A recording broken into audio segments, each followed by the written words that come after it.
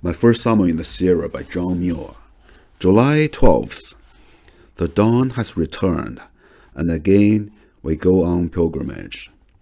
Looking over the Yosemite Creek country, he said, from the tops of the hills, you see nothing but rocks and patches of trees. But when you go down into the rocky desert, you find no end of small grassy banks and meadows. And so, the country is not half so lean as it looks. There we will go and stay until the snow is melted from the upper country. I was glad to hear that the high snow made a stay in the Yosemite region necessary, for I am anxious to see as much of it as possible. What fine times I shall have, sketching, studying plants and rocks, and scrambling about the brink of the great valley alone, out of sight and sound of camp. We saw another party of Yosemite tourists today. Somehow, most of these travelers seem to care but little for the glorious objects about them, though enough to spend time and money and endure long rides to see the famous valley. And when they are fairly within the mighty walls of the temple and hear the psalms of the falls, they will forget themselves and become devout. Blessed, indeed, should be every pilgrim in these holy mountains. We moved slowly eastward along the Mono Trail, and early in the afternoon unpacked and camped on the bank of Cascade Creek. The Mono Trail crosses the range by the Bloody Canyon Pass, the gold mines near the north end of Mono Lake. These mines were reported to be rich when first discovered, and a grand rush took place, making a trail necessary. A few small bridges were built over streams where fording was not practicable on account of the softness of the bottom. Sections of fallen trees cut out, and lanes made through thickets wide enough to allow the passage of bulky packs. But over the greater part of the way, scarce a stone or shovelful of earth has been moved. The woods we pass through are composed almost wholly of Abies magnifica, the companion species Concola being mostly left behind on account of altitude, while the increasing elevation seems grateful to the charming magnifica. No words can do anything like justice to this noble tree.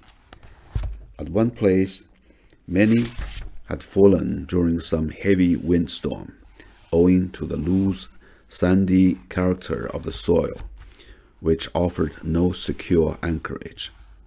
The soil is mostly decomposed and disintegrated moraine material. The sheep are lying down on a bare rocky spot such as they like, chewing the cud in grassy peace. Cooking is going on, appetites growing keener every day. No lowlander can appreciate the mountain appetite, and the facility with which heavy food called grub is disposed of. Eating, walking, resting seem alike delightful, and one feels inclined to shout lustily on rising in the morning like a crowing cock. Sleep and digestion as clear as the air.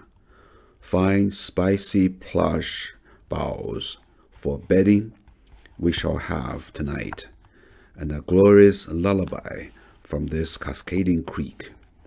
Never was stream more fittingly named, for as far as I have traced it, above and below our camp, it is one continuous bouncing, dancing, white bloom of cascades, and at the very last, unwearied, it finishes its wild course in a grand leap of 300 feet or more to the bottom of the main Yosemite Canyon near the fall of Tamarack Creek, a few miles below the foot of the valley.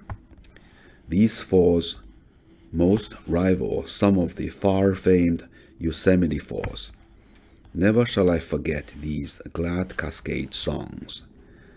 The low booming, the roaring, the keen, silvery clashing of the cool water rushing exulting from form to form beneath irised spray, or in the deep, still night, seen white in the darkness, and its multitude of voices sounding still more impressively sublime. Here I find the little water ouzel as much at home as any linnet in a leafy grove, seeming to take the greater delight the more boisterous the stream, the dizzy precipice, the swift dashing energy displayed, and the thunder tones of the sheer falls are awe-inspiring. But there is nothing awful about this little bird. Its song is sweet and low, and all its gestures, as it flits about amid the loud uproar, bespeak strength and peace and joy. Contemplating these darlings of nature, coming forth from spray-sprinkled nests on the brink of savage streams, Samson's riddle comes to mind. Out of the strong comes forth sweetness. A yet finer bloom is this little bird than the foam bells in eddying pools. Gentle bird, a precious message you bring me. We may miss the meaning of the torrent, but thy sweet voice, only love is in it.